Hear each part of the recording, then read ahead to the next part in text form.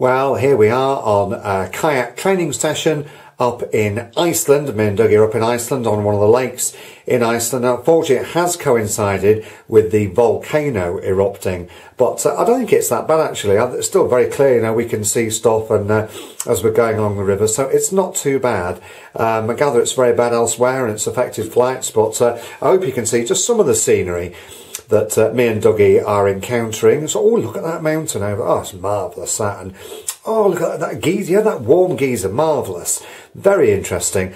But we're training hard for our cross-channel attempt between the 16th and the 25th of May, just a few weeks to go before we'll go across the channel. So we've come to Iceland because the conditions are very good for training, for getting across the channel. But I hope this video blog hasn't been affected too much by the ash from the volcano. And so we're going to carry on paddling now. But oh, look at that rare cormorant. You just don't see those very often. Look at that, yeah.